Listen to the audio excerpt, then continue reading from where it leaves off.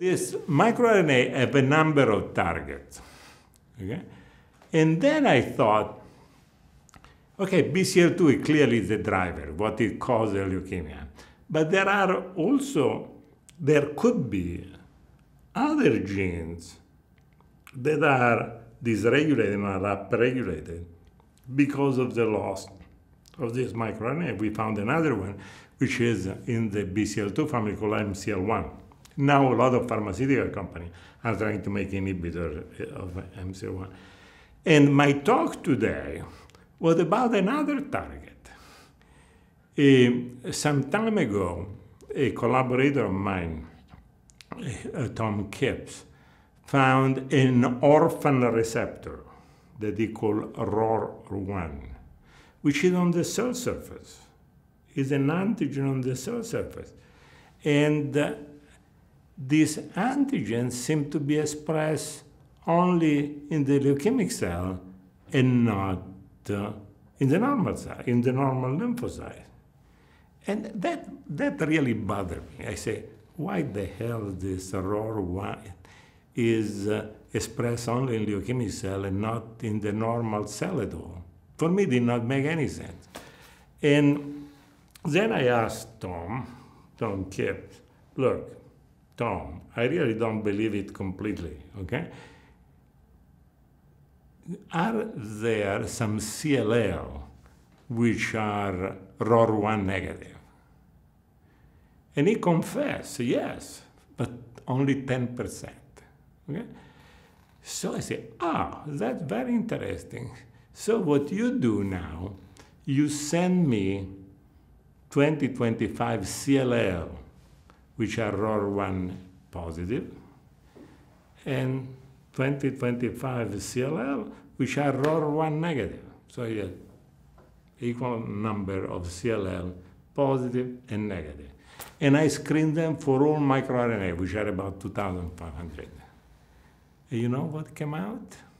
That the difference between the one that were ROR positive and the one that were ROR negative were mere 15 and 16. Showing that, in fact, the one that were ROR1 positive are the one that lost mere 15 and 16. And we found immediately after that ROR1 is a target of mere 15 and 16. So the loss of mere 15 and 16 in CLL lead to overexpression of BCL2 and MCL1, but also overexpression of ROR1. And then we look at hundreds of cases of CLL, finding that, in fact, the ones that are BCL2 positive are also ROR1 positive. But then we have another target that can be targeted with antibody. Okay? So in the case of CLL, we have already venetoclax, which is an anti-BCL2 small molecule that can be taken orally. Okay?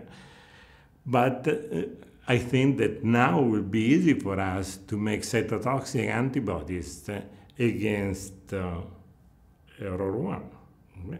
So one of the problems with targeted therapy, that when you have billions of cancer cells, there is always some variant, some mutant which is resistant to therapy. And that's a problem. Because depending on how many of those cells there are, the therapy at some point becomes ineffective.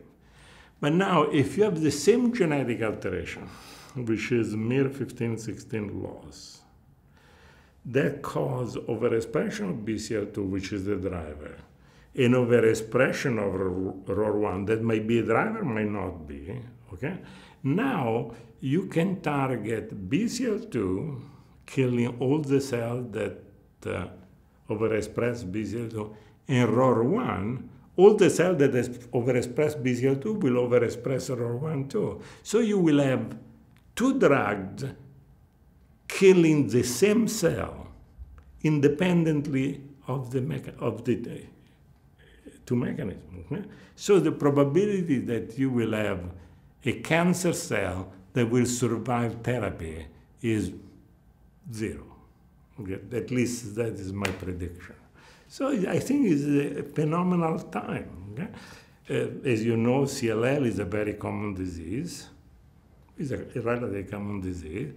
and it was incurable. I think now we have the opportunity not only to extend the life of and the quality of life of patients with CLL, I think that within a short time we will have the opportunity to cure most of them.